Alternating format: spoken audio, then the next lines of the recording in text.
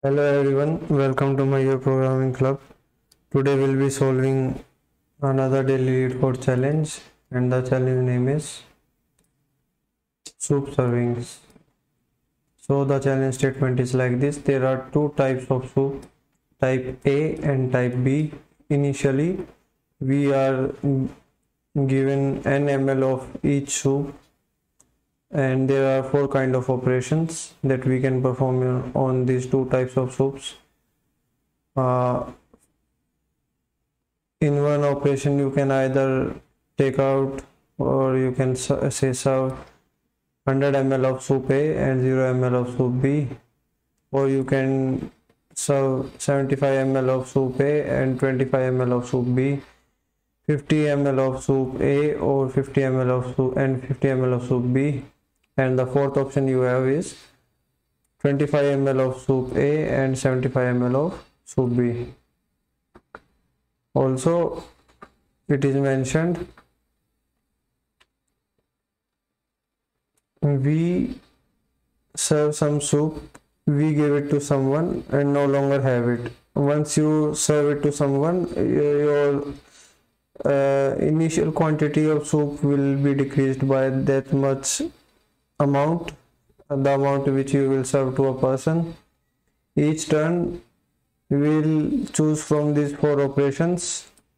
At each point of serving, we will choose among these operations, and probability of choosing these operations is equal. So they are equally likely events, and probability is 0.25. and the remaining volume of the, suppose for example, let's say you were having 50 ml of the soup, and let's say not 50, let's say 60 ml of the soup. You decide to serve 25 ml. Now the remaining will be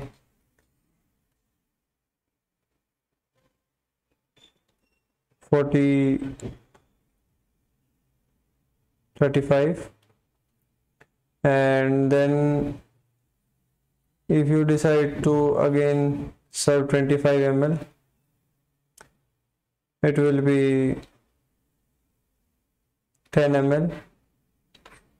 So this quantity is remaining, but there is no such operation that is having 10 ml serving size. So what you will do, you will just serve it anyway. If there is any remaining quantity of the soup that is less than the serving size, then it will also be counted in the number of serves that you will make. So it will also be counted as a serve. I hope it's clear to you. And if the remaining volume of the soup is not enough to this is the same thing that I have just told you, is not enough to complete the operations, we will serve as much as possible. When we will stop this procedure, when both of the soup's quantities are empty. Let's say A first becomes empty and B is remaining. Let's say it's having 25 ml. We'll continue till both of them become empty, and once it happens, we will stop.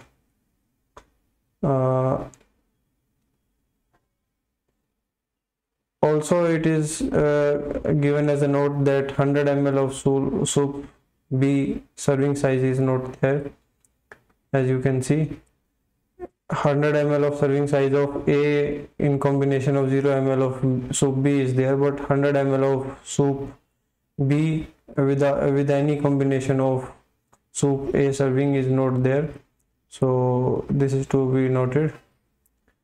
So what we have to do is we have to return the probability that the A soup will be empty first, plus half the probability that A and B become empty at the same time. What we have to return? Let's denote PA as the probability that A will become empty first.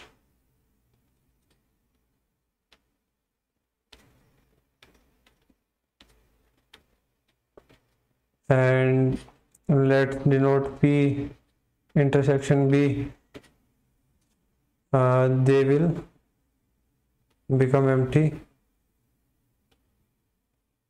together.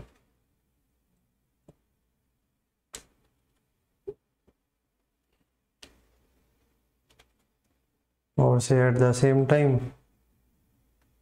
Let me quickly change the color.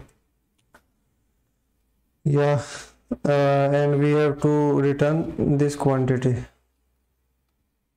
this value, return this value as our answer. Now let's look at the constraints part. Constraints n size here is pretty big, n is of order 10 raised to power 9, so input size is of order 10 raised to power 9.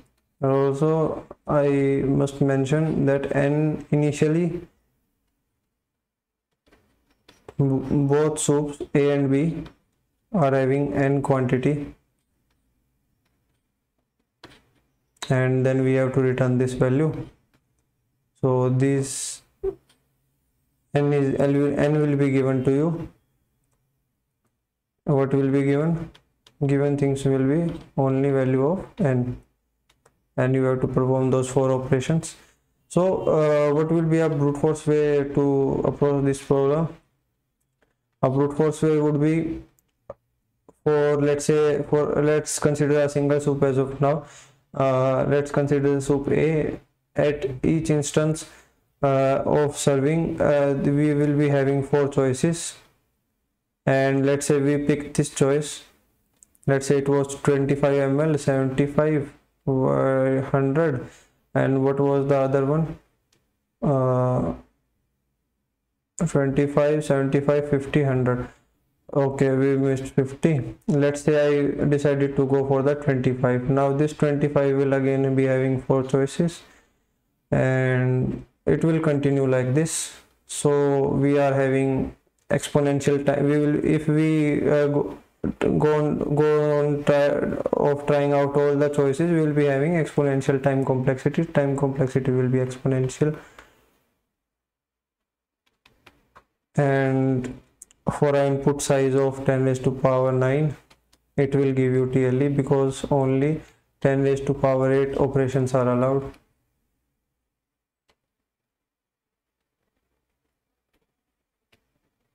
In 1 second. And those of you who do not know how the time complexity of accepted solution varies according to input size, I will provide a link for it.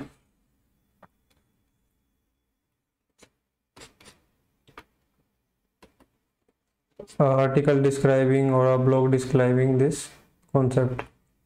Then you will be having a clearer idea how to analyze which time complexity will be required to solve a particular problem based on the input size or the constraints of the problem. So here, even if we go for the linear time complexity,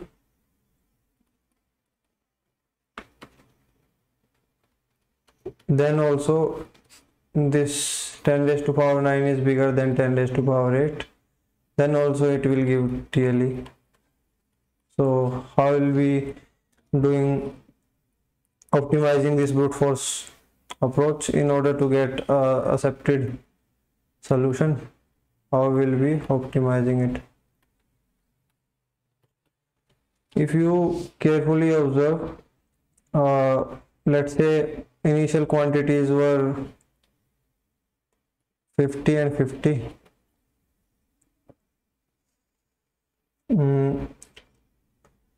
Let's say you decide to Okay, let's say it's 100 for example, and it's also 100. Let's say you decide to take, what are the four combinations? Let me quickly check.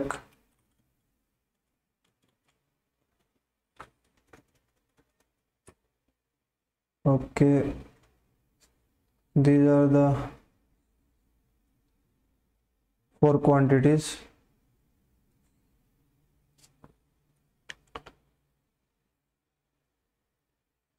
Now let's say you perform a operation and somehow you end up getting 50,50 in both of the soups. Now say you decided to move another choice path, and here also you end up getting 50,50. So you will be calculating for this combination once, and again you will be calculating for this combination. So there are overlapping sub problems. These problems are a small part of this major problem. So there are overlapping sub problems. Also, you may notice that if we here the solution for, let's say, small problems, solution of small problems can be combined to get solution for larger one. So this satisfies the criteria for optimal substructure.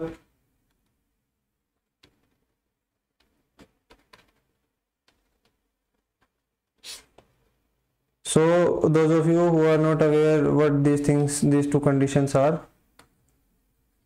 I'll provide a link for them also.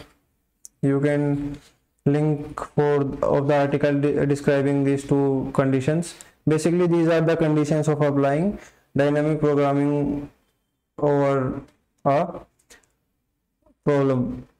What dynamic programming essentially is, what we'll be doing is, we'll storing our result for each combination of soups A and B. Let's call this combination as let me quickly change another color as soup states. For each of the soup state, by soup state I mean what is the current quantity of the both soups remaining. Let's say A comma B, then this is a soup state. So for each of them we will be storing their calculated result, and when we encounter the same soup state again,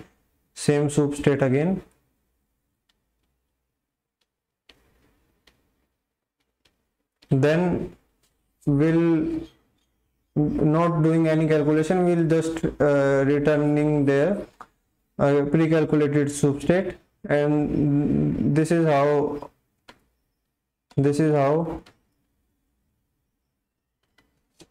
we will avoid exponential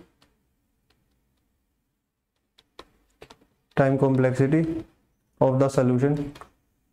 Now, even after avoiding exponential time complexity, the time input size is still large, even for a linear one. What we'll be doing is, if you let's say observe, this is the first optimization on brute force, and this I will be explaining about the second optimization. Pardon me if some spelling is incorrect. I hope it does not affect your understanding of the problem. Second optimization on brute force. what you will do is, here it's mentioned that 100 ml serving of B is not existing. So as your input size increases, let's say it goes to a large quantity, then you will observe that you can have a dry run also, or let's say you pick some 10 raised to power 5 quantity as the input size, as the n value. Then you will observe as the input size increases, this result that we are required to return, what we were required to return, this quantity approaches to 1. So as it approaches to 1, we can simply find a threshold, after which the answer will be 1.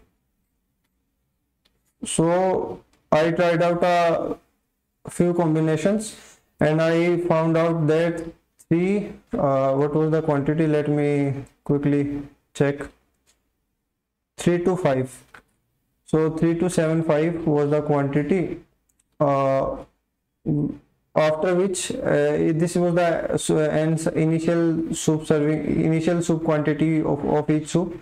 After n's value increase beyond this, you will get 1 as your answer. What value will be 1? Again I will be telling you, this value will approach to 1, this value, this whole value, this value, probability that A will end first plus half of the probability that both of them will be ending together. So this will approach to 1. So these are the 2 optimizations that we will be making. And since this what was the threshold, this is the threshold, since it's very much lesser than 10 raised to power 8, so you will get a accepted solution. So these will be the 2 optimizations that you will be making on the brute force. One is of saving extra work that you will be doing using dynamic programming, or say this type of dynamic programming is called memoization.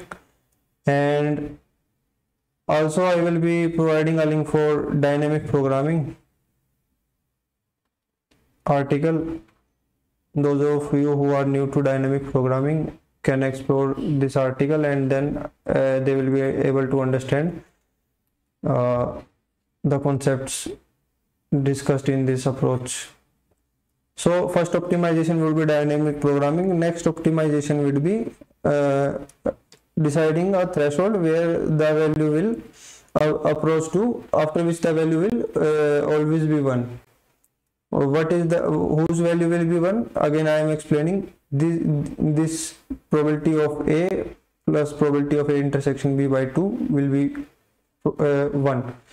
So let's move to the coding part. I hope till now it's clear to you. If it's still not clear, it will be more clear in the coding part. Now let's move to the coding part.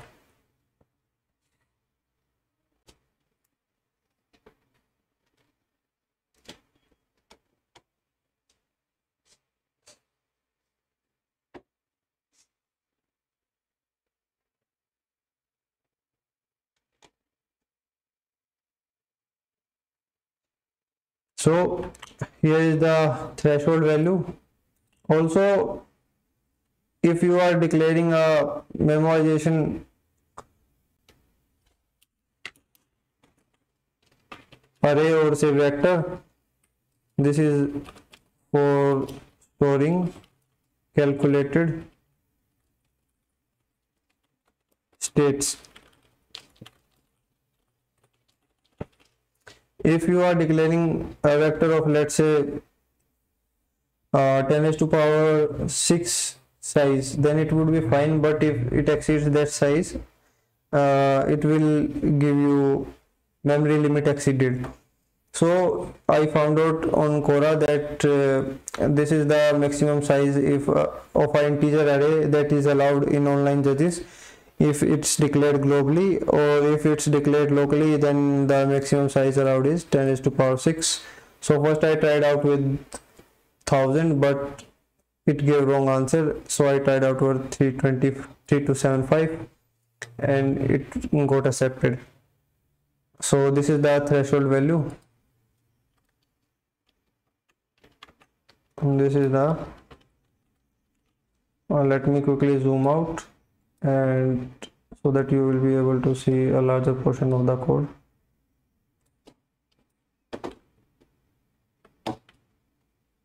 Yeah, it will be fine, I think. So what this is threshold after which probability of A plus probability of A intersection B, let's denote intersection by this caret symbol, probability of intersection B divided by 2, this whole thing will approach to 1, will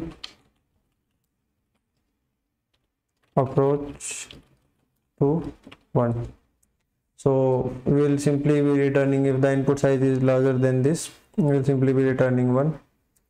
And this is for storing the calculated substates. By substates I mean the quantities of subs remaining A and B. Let's say these are the remaining quantities.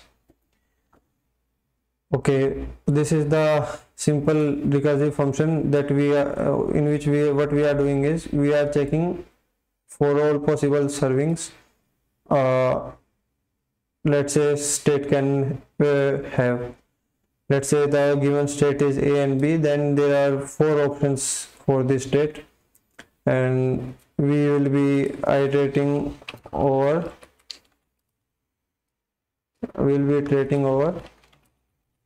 iterating for all possible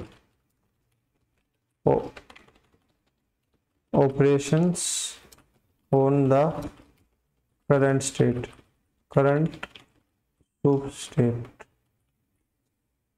So these will be the 4 operations, and we will be checking all of them.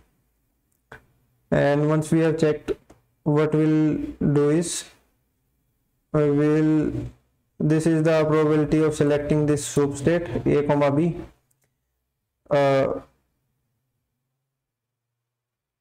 Actually this is not the this is the probability that is it's given that when you are arriving at a substate, it's equally likely, all the substates are having equally likely probabilities. So we'll be multiplying 0.25 to the current substate, and if it happens that you have seen such substate before, you will simply return the substate that is pre-calculated. You will not do extra work for it. This is to avoid the extra work. So if it happens that both of them becomes empty, then the probability will be 1, and since we are required to give only half of it, half of the probability will give 1 divided by 2, 0.5. And if it's the case that A becomes empty first, then these 2 cases are also favorable cases, so we will simply be returning 1. And if B becomes empty first, then you will not be returning anything except 0, because it's not a favorable case. You may also ask why we are checking for the negative values. We are checking for the negative values because this thing was given. If the remaining volume where it was